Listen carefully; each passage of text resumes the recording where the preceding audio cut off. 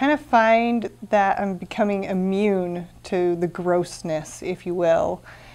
We see a lot of patients that have really severe periodontal disease, and that's basically like having an oral cavity full of a cesspool, hot tub, pus-filled, gross oral cavity.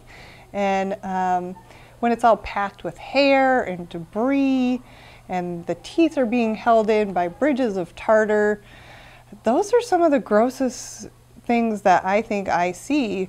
But again, I feel like it doesn't even bother me that much anymore. What I'm really after is helping the patient out.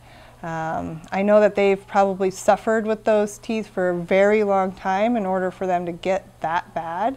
And I want to help that patient feel better and not have to live with that bacterial-laden mess in their mouth any longer.